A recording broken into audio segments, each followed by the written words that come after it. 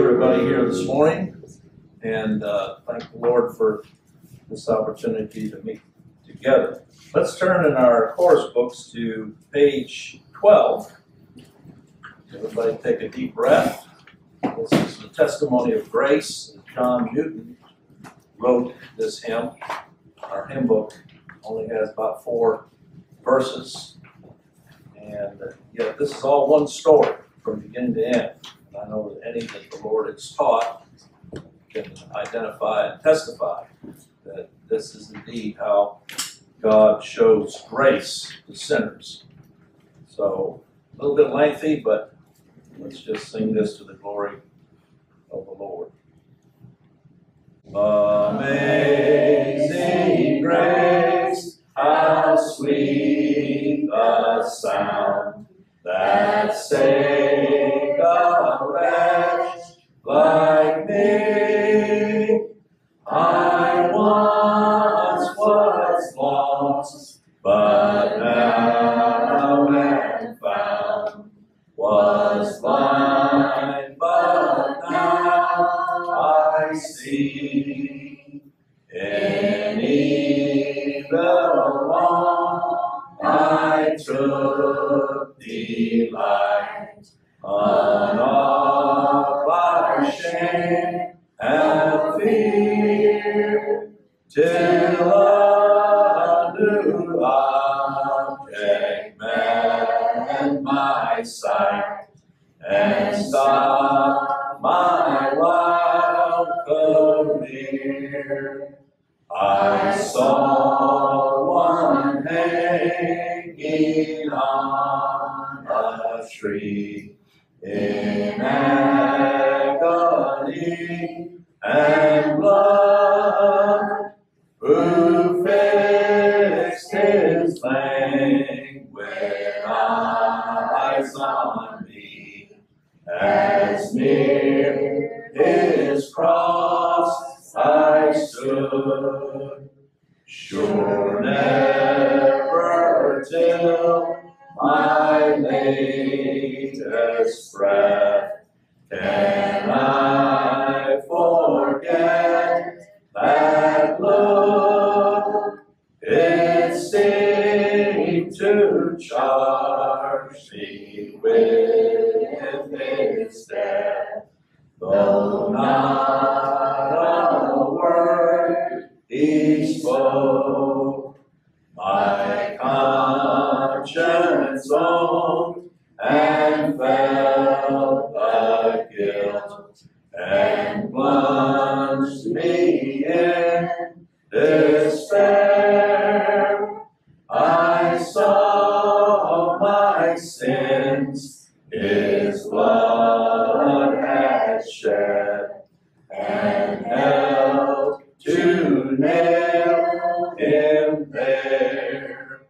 Alas, I knew not what I did, but all my tears were vain.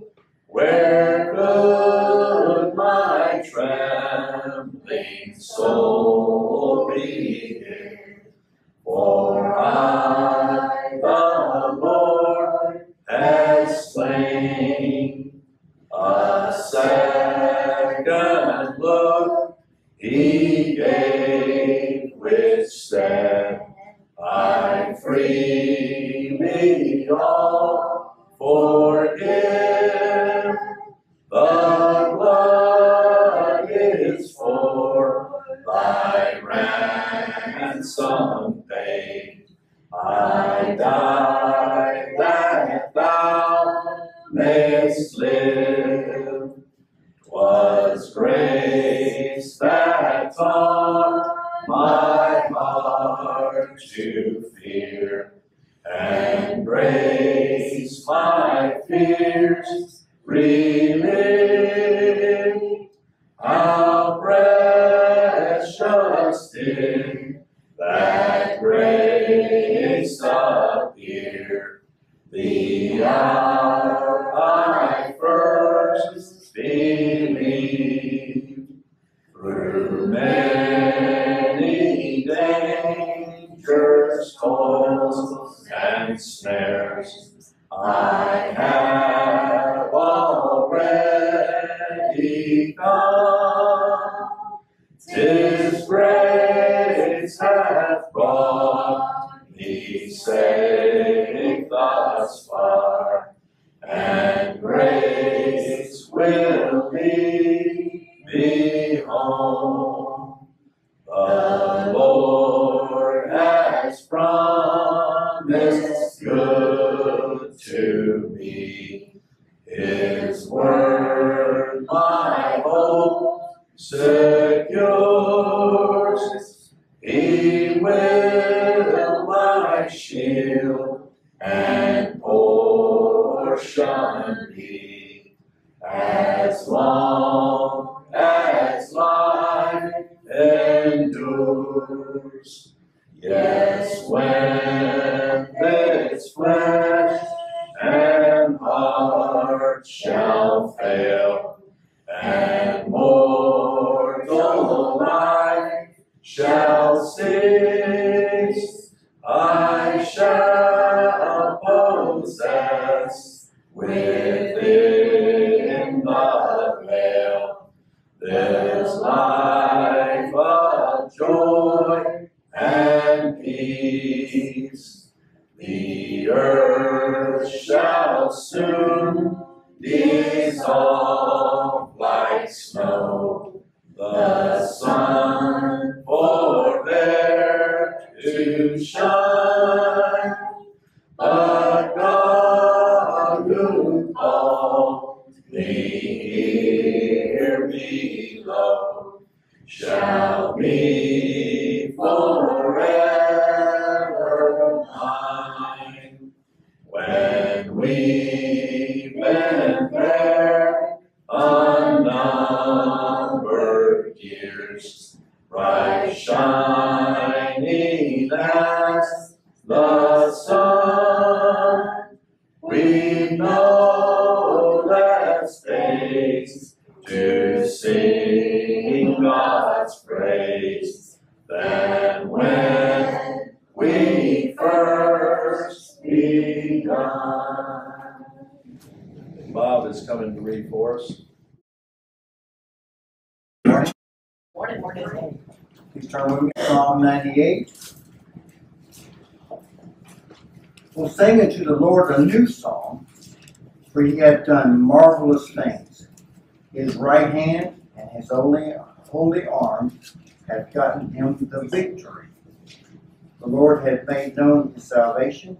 His righteousness hath he openly showed in the sight of the heathen. He hath remembered his mercy and his truth toward the house of Israel.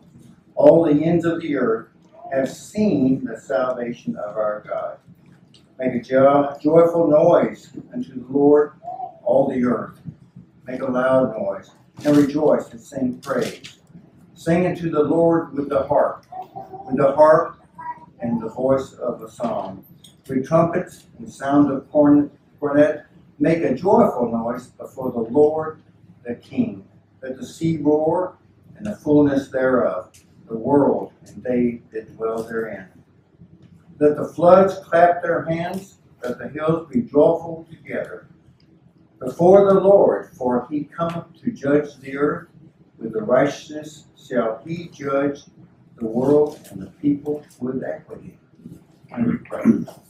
Gracious Heavenly Father, we thank you for this opportunity to read this psalm, speaking of our Lord Jesus Christ. Dear Lord, the right hand of the Father, the holy arm, dear Lord, our salvation, and dear Lord, our righteousness. Be with Ken as he brings forth this message in Jesus' name. Well, let's take our bulletins, and on the inside cover, we'll sing this hymn to the tune of Jesus, Thy Blood and Righteousness. Let's think about the words as we sing them. True to the gospel.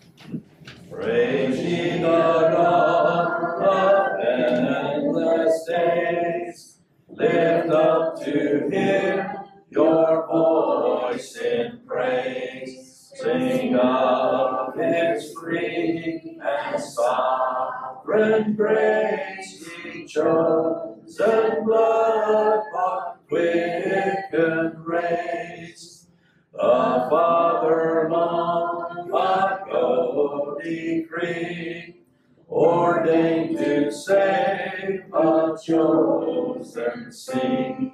To Christ the Son, the Father gave a host of sinners he would save.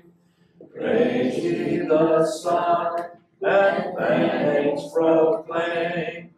He is our Savior, bless his name. He saved the people by God's choice, lift up his praise with heart and voice. When we in sin had gone astray, the Spirit puts us in the way. We praise him for his mighty word that caused our souls to trust the Lord. Salvation by effectual grace, to God alone this gift we trace. Praise God the Father, God the Son, and God the Spirit, three in one. Can't say it any more concisely than that. And Robert is coming to read for us. Good morning. Morning. Galatians chapter 3. O foolish Galatians, who has bewitched you that ye should not obey the truth, before whose eyes Jesus Christ has been evidently set forth, crucified among you? This only would I learn of you. Receive ye the Spirit by the works of the law, or by the hearing of faith? Are ye so foolish, having begun in the Spirit? Are you now made perfect by the flesh? Have ye suffered so many things in vain, if it be yet in vain? He therefore that minister you the Spirit, and worketh miracles among you, doeth he it by the works of the law, or by the hearing of faith? Even as Abraham believed God, and it was accounted to him for righteousness. Know ye therefore that they which are of faith, the same are the children of Abraham. And the Scriptures, foreseeing that God would justify the heathen through faith, preached before the gospel unto Abraham, saying, In thee shall all nations be blessed. So then they which be of faith are blessed with faithful Abraham. For as many as are of the works of the law are under the curse. For as written, Cursed is every one that continueth not in all things which are written in the book of the law to do them. But that no man is justified by the law in the sight of God, it is evident, for the just shall live by faith. And the law is not of faith, but the man that doeth them shall live in them. Christ has redeemed us from the curse of the law, being made a curse for us. For it is written, Cursed is every one that hangeth on a tree, that the blessing of Abraham might come on the Gentiles through Jesus Christ, that ye might receive the promise of the Spirit through faith. Brethren, I speak after the manner of men. Though it be but a man's covenant, yet if it be confirmed, no man doth disannul or addeth thereto. Now to Abraham and his seed were the promises made. He saith not, and to seeds as of many, but as of one, and to thy seed, which is Christ. And this I say, that the covenant that was confirmed before of God in Christ, the law, which was 430 years after, cannot disannul, that it should make the promise of none effect.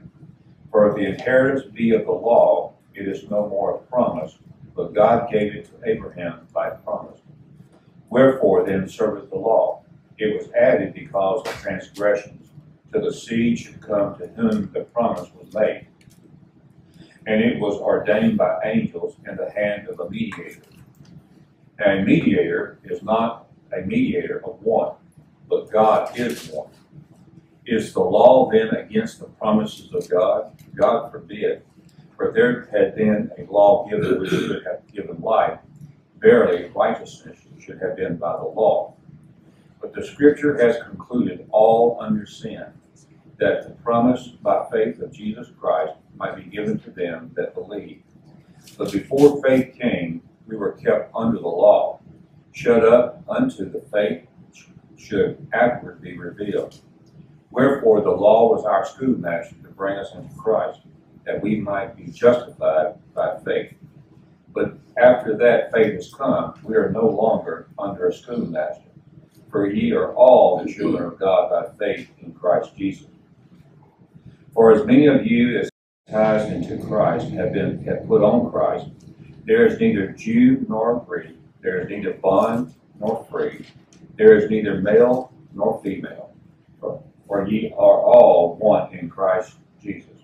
And if ye be Christ, then are ye Abraham's seed, and heirs according to the promise. Let us pray. Father God, we come before you and we thank you for the word. Lord, the Scriptures has concluded that we are all under sin. The law is good, but the law cannot save. The promises that were made in the Old Testament were fulfilled in Jesus Christ. We thank you for your redemption and your sacrifice, Lord. You have justified us by your blood. In Christ's name we pray. Amen. Let's take our hymn books and turn to hymn number 215. Nor silver nor gold hath obtained my redemption, nor riches of earth could have saved my poor soul. The blood of the cross is my only foundation. The death of my Savior now maketh me whole. I am redeemed, but not with silver. I am bought, but not with gold. Bought with the blood of Jesus, precious price of love untold. Nor silver nor gold hath obtained my redemption. The guilt of my conscience too heavy had grown. The blood of the cross is my only foundation. The death of my Savior could only redeem. I am redeemed, but not with silver. I am bought, but not with gold. Bought with a price, the blood of Jesus, precious price of love untold. Nor silver nor gold hath obtained my redemption. The holy commandment forbade me draw near. The blood of the cross is my only foundation. The death of my Savior removeth my fear. I am redeemed, but not with silver. I am bought, but not with gold. Bought with a price, the blood of Jesus, precious price of love untold. Nor silver nor gold hath obtained my redemption. The way into heaven could not thus be bought. The blood of the cross is my only foundation. The death of my Savior redemption hath wrought. I am redeemed, but not with silver. I am bought, but not with gold. Bought with a price, the blood of Jesus, precious price of love untold.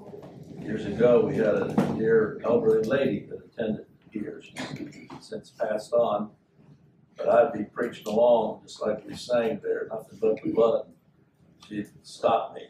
She said, "Do you believe that?" I said, yes, I do. That's why I'm preaching it. She says, so do I. I kind of missed that. I could hear her voice as I was singing that. Just your old Odell. What a blessed testimony. All right, David's coming to read for us. Romans 5, verses 12 through 21. Wherefore, as by one man sin entered into the world, and death by sin, so death passed upon all men, for that all have sinned. Until the law, sin was in the world, but sin is not imputed, for there is no law.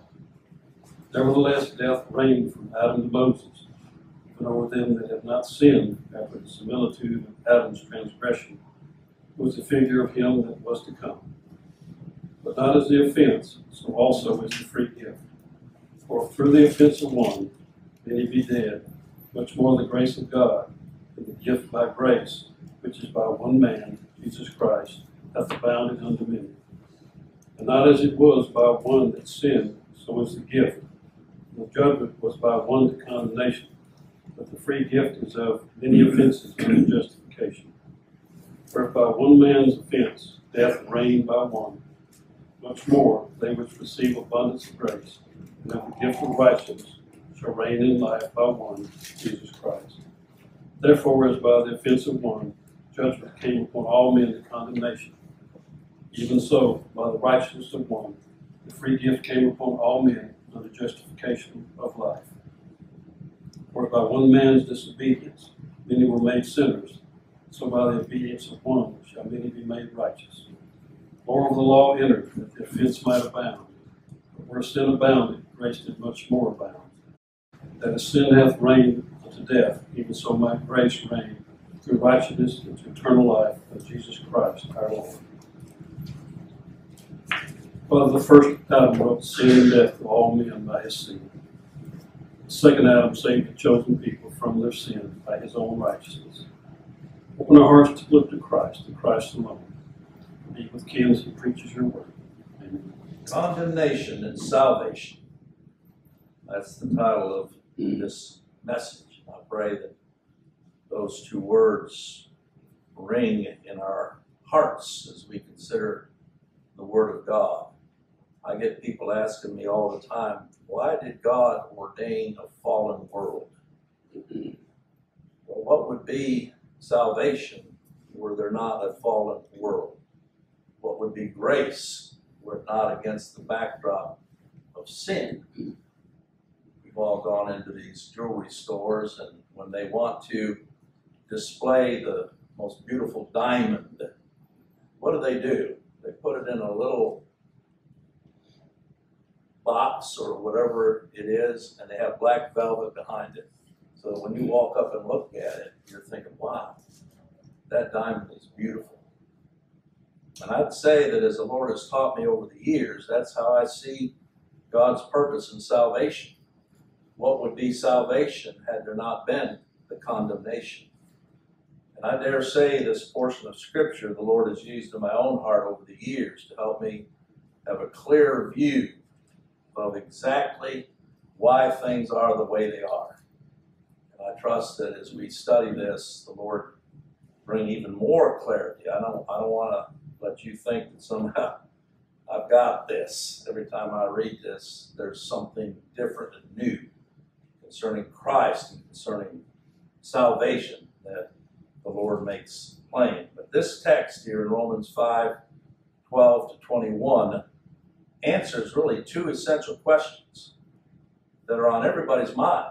If they've ever given some thought as to their own state before God as sinners and how it is that God saves the sinners, well, this portion right here answers those two questions.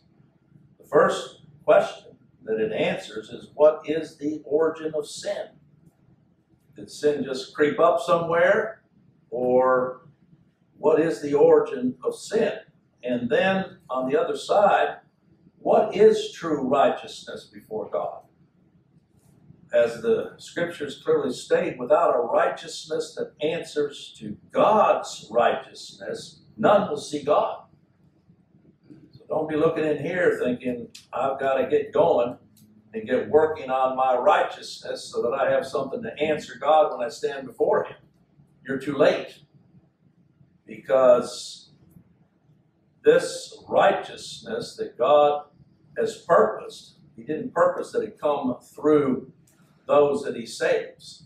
He purposed that it come through the one who saves. And it's just as clear and plain and distinct as that, very simply. And I like to give you this up front in case your mind wanders like it always does, but here is the answer to these two questions. Sin, as far as the origin of sin, death, judgment, and condemnation came through a man called Adam. That's the answer to that question right there. It came through another. And so in answer to the question, well, what is true righteousness then before God? Righteousness, and that word righteousness means rightness or justness, and that's where we get the word justification. Righteousness comes by another man, not just any man, but another man, and by God's grace alone in Him, and that's the Lord Jesus Christ. It's just as simple as that. If you'd like to take and draw a line down the middle of the paper, put condemnation over here, and put salvation over here, and then right under condemnation or above condemnation, go ahead and put Adam, because that's how it was brought about. And if you want to know salvation and righteousness, go ahead and put the name of the Lord Jesus Christ. And there's no in between. And so that's what I want us to see here. Just taking the scripture for what it says. This isn't complicated. People like to complicate it because they don't agree with it. They'll try to manipulate it a little bit, change the answer, just because they don't like what it says. But guess what? This is God's word. You're not going to change it. So as a result, that's the first point I want you to see here in Romans 5:12. As a result of Adam's sin, Adam was the first man God created, and he fell. It didn't catch God by surprise because the scriptures tell us that God had already foreordained even before the foundation of the world the people that He would save. So that means that God had already foreordained the fall of Adam. He created him in an upright state, but now here's an important distinction. He didn't create him righteous. Had He created Adam righteous, then he would have never fallen. There's only been one man that has ever been created righteous, and that's His Son, the Lord Jesus Christ. As a man, yes, He was God, but when He came in the flesh, He came to earn and establish a righteousness that would answer to God's righteousness in every jot and tittle, thought, word, and deed. And by that righteousness, that righteous obedience, even as Adam disobeyed, so the man, the last Adam he's called, would be made in righteousness, created in righteousness. And that righteousness is what God then approved and put to the account of everyone for whom He died. So we're looking at this. Condemnation on one side, salvation on the other. And as a result of Adam's sin, it says here, doesn't it, in verse 12, wherefore as by one man sin entered the world. Sounds pretty simple, doesn't it? And death by sin. And so death passed upon all men, for that all have sinned. So we're not sinners because we sin. We sin because we're sinners. That's so important for us to understand. When it says here, for all that all have sinned, you can put there under have or next to it, did sin. That's the way it is in the Greek. All did sin. Where did all sin? In Adam, when he fell. And you say, well, I wasn't even there. Well, that's probably a good thing, because had you been there, you'd have done the same thing. But here then we see God's message of salvation. Just as in Adam all sinned, it was by the work of another, guess what? The good news is that by the work of another, God saves sinners that are fallen in Adam, saves those that he purposed from before the foundation of the world. And therefore, things are the way they are because of that very first man, Adam. I think we understand representation. Our government's by representation, like it or not. Whatever decisions they're making on our behalf affect us. If you've got a good representative, then you live a quiet, peaceful life. If you got a bad representative, trouble ahead. That's representation. But here in the scripture, we see the same representation. That death, here it says in verses 13 and 14, reigned before the law was given. Notice that, for until the law, sin was in the world already. When it says before the law, it's talking about God giving that law to Moses. And yet, that didn't come until years later. But sin was already in the world. People running around worried about keeping the 10 Commandments. All it took for Adam was one commandment. And he disobeyed and fell. And because of that, then, death was brought in and passed upon all men. You're not going to get away from it. This is why even babies die. You say, well, why do babies die? They're sinners. They're born sinners. I know we look at them and how cute they are, how nice, but I always say they're just vipers in diapers. They live long enough, they're going to prove themselves to be sinners. If you don't believe it, take a little baby, and in the middle of the night when that baby wants something, boy, it's going to let you know. Scream, get angry, mad, turn red. You say, why is that? Well, it's a sinner. You're holding a sinner in your arms. So we see the importance then of this representation. By one man, sin entered the world, and it said here, but sin is not imputed where there is no law. You may wonder what that part is talking about. For until the law, sin was in the world. So we know that's referring to Adam, but sin is not imputed where there is no law.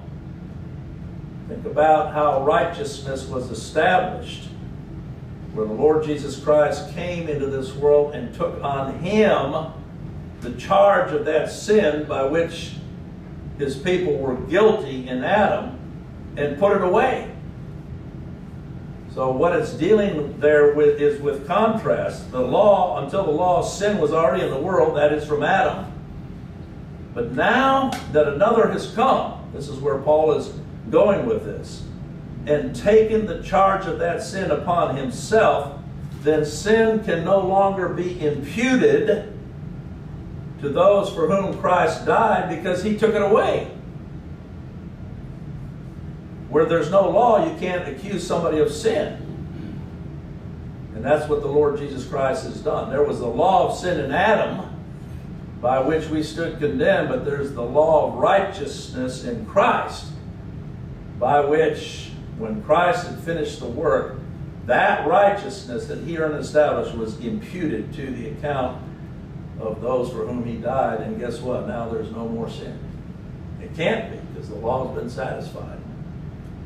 If you want to help you there in verse 13, just put that, law satisfied. It's not that God set aside the law when it says sin is not imputed where there's no law, but the law has been satisfied. That's why there's no more condemnation, no more sin that can be imputed. So this is a very profound argument that Paul is writing about here as we study on down through it. Just as through one man sin entered the world, and the Apostle Paul obviously is referring back to Genesis chapter 3 as being when sin entered the world, and that shows then that Adam and Eve were not fictitious characters. There's some that try to reason around this and try to make Adam and Eve as just being made up fictitious characters. But what they did, going all the way back to the garden, however many thousands of years ago, has been such a fall that it has affected everything that we are to this present day. And here's the thing, if you're wrong on the fall, you're wrong on it all. Unless you see yourself in that fallen state, and not just fallen out of fellowship. There's some that argue that when Adam fell, well, he fell out of fellowship with God. No, he was wounded and died. The Lord said that the day that you eat thereof, you will surely die. He lived to be several hundred years old. So some look at that and say, well, see, he didn't die. He died spiritually. Remember that as soon as Adam and Eve partook of that tree of the knowledge of good and evil, that immediately they were plunged into a fallen state themselves. Why? Because they recognized they were naked. Before then, there wasn't any shame, there wasn't any guilt. But now, no fear. But what did they do? They ran and hid among the trees where God had said they could eat all along. There was only one tree God said in that entire garden that they should not eat, and that was the tree of knowledge of good and evil. But once they had disobeyed, then any thing that they had enjoyed to that point, they didn't know shame, they didn't know guilt, they didn't know fear until sin entered. And when sin entered, suddenly now they were fallen. And so, to Paul here writing, Adam was more than just an historic figure. There's some that deny that he was an historic figure. They just say these are made up stories. I sat through a conference back in 1990 in France. They had invited a bunch of Reformed pastors in from all over Europe, and they were supposedly giving papers on different aspects of Scripture. And they brought in some man from South Africa that had his doctorate, and he was supposed to be an expert on Genesis. And I was invited not to take part of the discussions, but I was the keynote speaker every night. And I had 3 nights to preach. And after I'd preached the first night, because the Lord directed me to preach out of Jude, the book of Jude, after the first night there was such an uproar that the man who had invited me came and said, we got to do something because they're about ready to kill you. And I said, well, if you don't want me to preach, I won't. I can get on that airplane tomorrow and head on out. And he said, no, but can't you just present it in a different way? So that, and I said, nope. And you know, those folks sat there, they invited me. It's like inviting a guest. Well, you're gonna eat what I prepared. And so the Lord directed me to finish the 3 days, but boy, there was gnashing of teeth. But this man, I remember during the day they were giving their papers. After his first presentation, I got up and started walking. I didn't attend anymore. I just couldn't. It was a denial of Scripture. But he was saying that all of this was an allegory taken from pagan literature about the gods that were ruling over men, and how the men rebelled, and so God had to act in condemnation. And that's how he presented it. He didn't believe this to be the Word of God. So you've got that extreme, and then you've got others that all they want to do is look at Adam as a historic figure, the first man, and they can wax eloquent talking about what it must have been like for him to be in the garden. And you know, his name Adam actually means man, or from that you get the word humanity. And so some try to reason on how it is that all of us are descendants of Adam and give a lecture on humanity. But I will tell you from what Paul is telling us here, it's more than just that. This has to do with representation. That God placed Adam in that garden for one reason. That he might be the representative of that race that should come through him. And that by him, by that one man, sin entered the world. Not in any other way. It was through Adam. And therefore Adam is the one in Scripture described as the author or the one through whom sin fell. I know that there are those that say, well, Eve partook first and then gave to Adam. And they want to say that Adam was off somewhere else at that time and so wasn't aware. No, he was there. When you go back and look at it in Genesis chapter 3, as soon as she partook, she gave it to him and he did eat. And if you look over in 1 Timothy chapter 2 and verse 14, so this is describing condemnation. 1 Timothy chapter 2 and verse 14, it doesn't say by one woman sin entered into the world. I know that Adam, when the Lord questioned him, he tried to blame the woman blamed the serpent. That's what the fall does. It never takes the blame. But here in 1 Timothy 2, it says concerning Adam in verse 14, Adam was not deceived. See, Eve had not even been formed yet from his side when God had given that commandment that they should not eat of the tree of the knowledge of good and evil. Go follow that sequence back there in Genesis.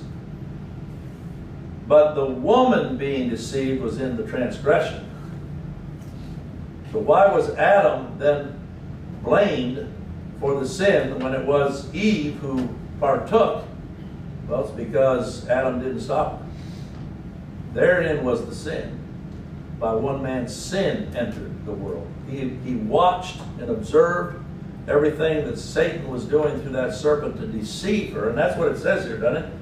The woman being deceived was in the transgression. But the blame fell squarely on Adam. He was not deceived. That means he went into this thing, his eyes wide open. And that's why the scriptures say by one man sin entered the world, and death by sin. Death entered the world and spread to all of Adam's race. There's not one that's going to escape. There's not one. That's why I said when people imagine that every child that comes into the world, they're starting over with a clean slate. No. That little baby is infected with the sin of Adam. And that's why it says there that in verse 14, it's not that just sin entered, but nevertheless what? Death reigned. The idea of reigning there means ruling over. This shows how sinners are brought in the world. It's because of that sin of Adam that it reigns. This talks about our depravity. You're never going to get out of this, being a sinner. Even over them that had not sinned after the similitude of Adam's transgression. Here we go again. People like to argue, well, if I'd have been there, I wouldn't have done what Adam did. Yes, you would have. Well, I wasn't there, so I can't be accountable for his sin. Here it says that even over them that had not sinned after the similitude of Adam. Whatever you can think of as an excuse, it's no excuse. Sorry. You're still born in Adam, and therefore you are subject not only to the sin, but what? The death. Notice that in verse 14. Nevertheless, death reigned. See, that's the ultimate evidence of being a sinner. It's death, physical death, spiritual death, and unless Christ has paid your sin debt, eternal death.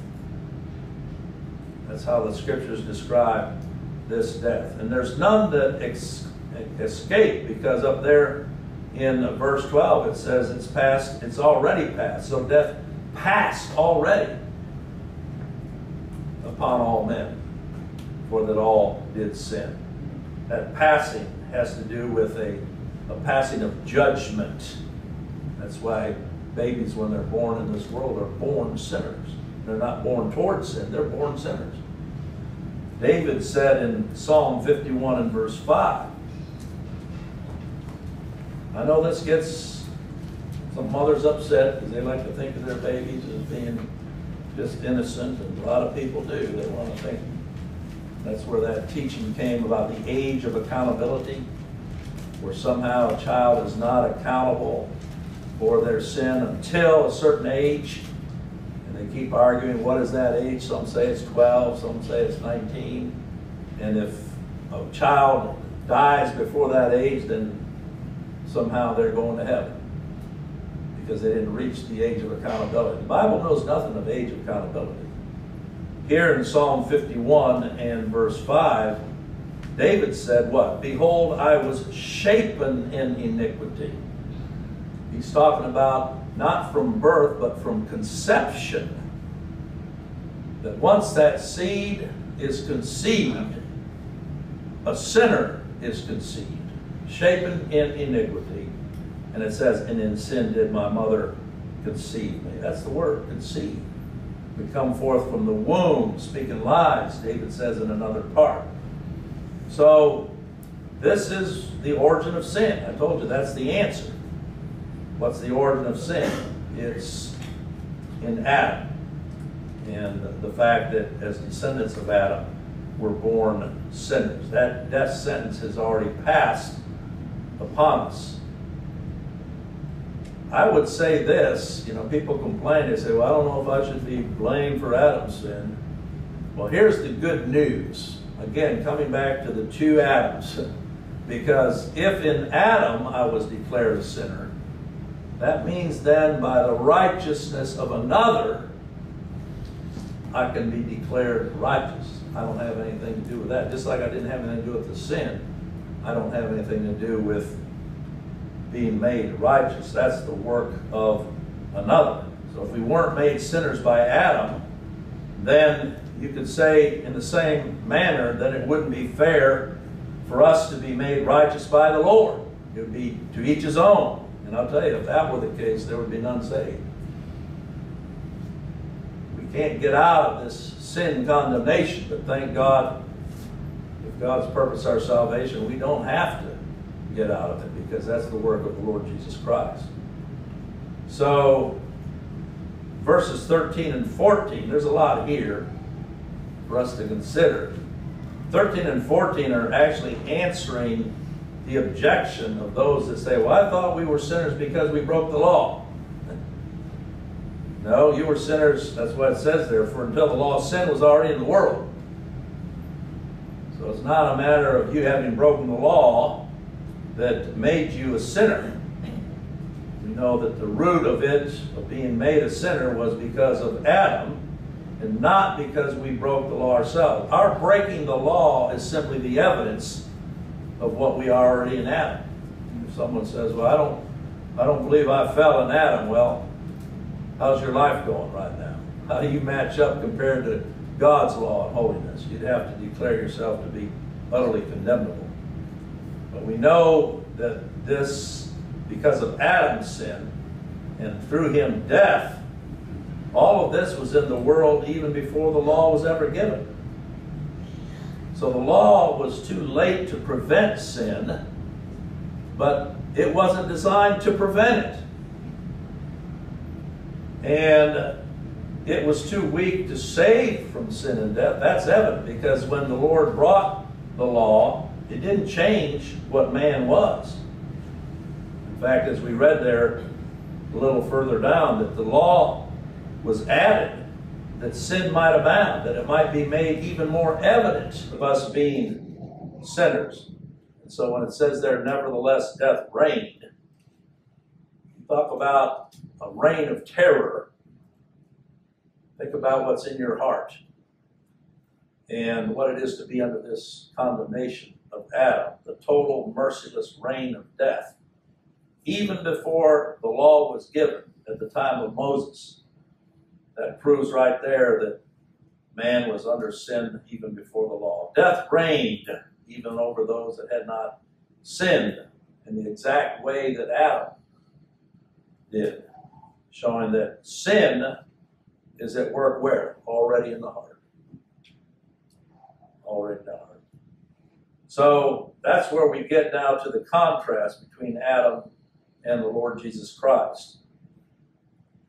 It says there in the last part of verse 14 that Adam was, what does it say there? The figure of him that was to come.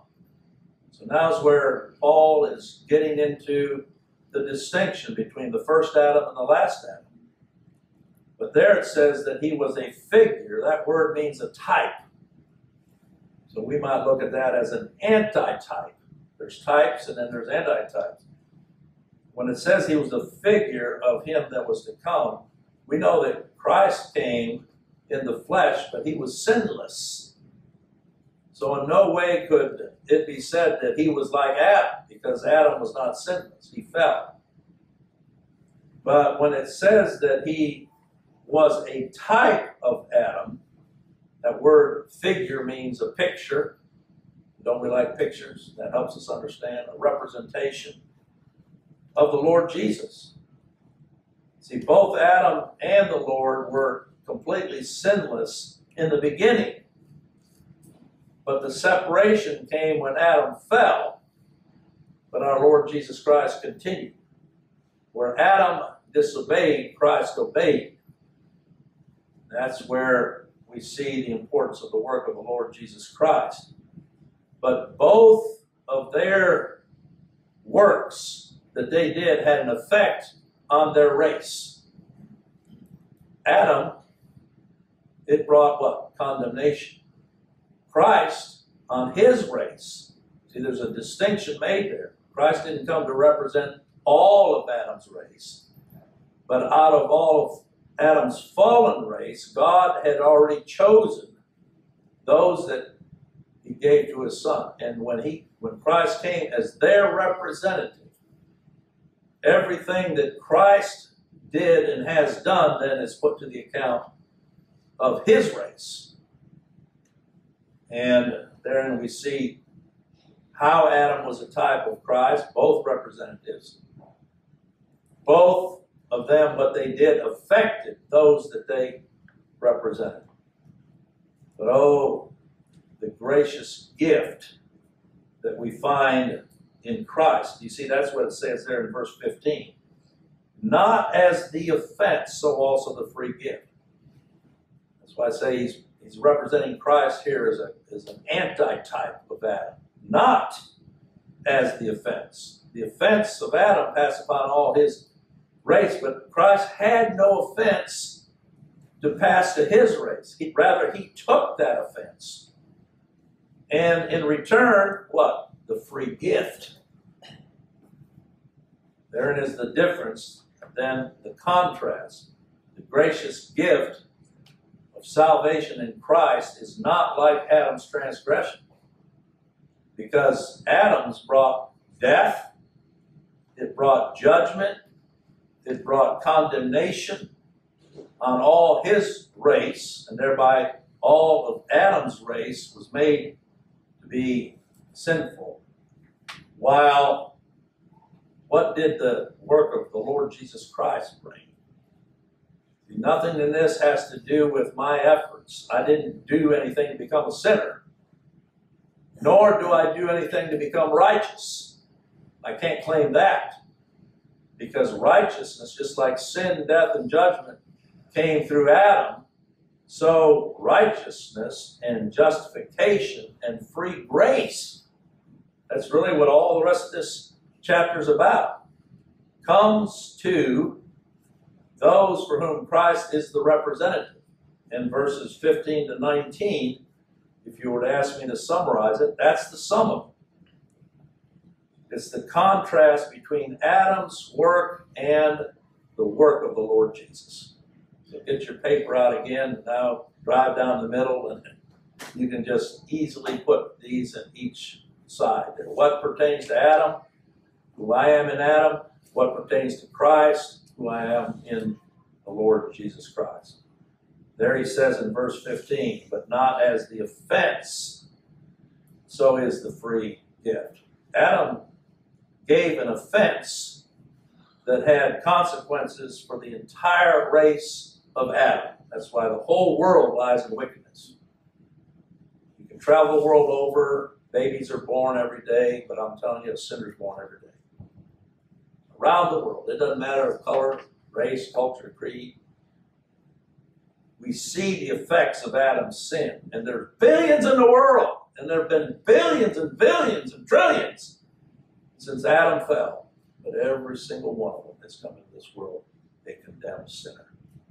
We shouldn't be surprised that God sends sinners to hell. Everybody gets all upset and thinking, well, you know, that's the consequence. That's how death reigns. Death reigns. It's not only physical death, but spiritual death, eternal death.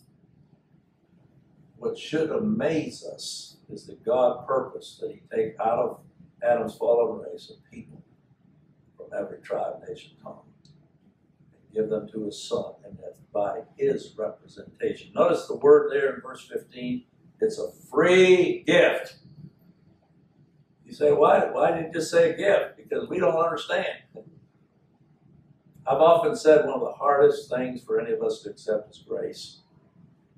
We do it all the time. Here, let me get your meal for you today. And you're like, oh, no, I can get my, no, I want to pay your meal. Okay, well, let me get yours the next time. We can't even accept a gift. I had a friend that often said, he said, if someone offers to pay something for you, take it. Because if they didn't mean it, they'll never offer it again. And if they did, it'll be a blessing to them. But this is why you see, you know, the word grace. Why do we have to talk about free grace? Because we don't understand. We think that somehow there's a little bit of our effort in there that God expects. No. Free gift. How hard is that to understand? It's impossible for a sinner. And we're going to continue to wrestle with it. You know, if you don't believe it, next time you sin, stop and think about where your mind goes. Ooh, what do I have to do to make this right? Get down on my knees, ask God forgiveness, trying my best not to do it again. See, all that's works. That's all the result of being a sinner in Adam. It'll condemn you. The only place to look is the work of Christ. He either took it all or He didn't take it.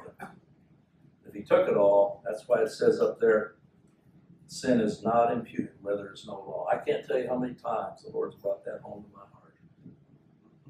There's no law that's going to condemn Ken Weimer, even though I know myself to be a sinner. Why? Because Christ paid for it in His shed blood. That's about as far as we're going to get today. There's a whole lot more. We're going to come back to this 15 to 21 and take a look at it, at the contrast between Adam's work and our Lord Jesus' work. But I pray that what we've heard is a great encouragement to our souls. Let's take our hymn books and turn to hymn number 272. 272. My hope is built on nothing less than Jesus' blood and righteousness. I dare not trust the sweetest frame, but wholly lean on Jesus' name. On Christ the solid rock I stand, all other ground is sinking sand. All other ground is sinking sand. When darkness veils His lovely face, I rest on His unchanging grace.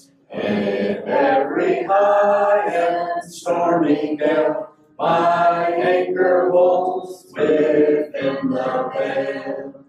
On Christ the solid rock I stand, all other ground is sinking sand. All other ground is sinking sand. His oath, His covenant, His blood, support me in the whelming flood.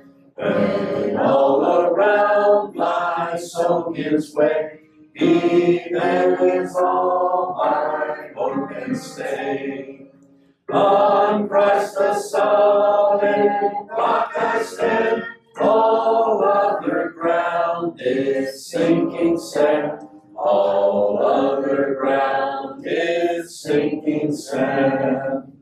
When He shall come with trumpet sound, oh, may I then in Him be found, dressed in His righteousness alone, faultless to stand before before the throne. On Christ the solid rock I stand, all other ground is sinking sand. All other ground is sinking sand. Dressed in whose righteousness alone? It says, dressed in his righteousness alone. Faultless to stand before the throne. That's the only way. All right, we'll be dismissed and look forward to next time. Lord willing.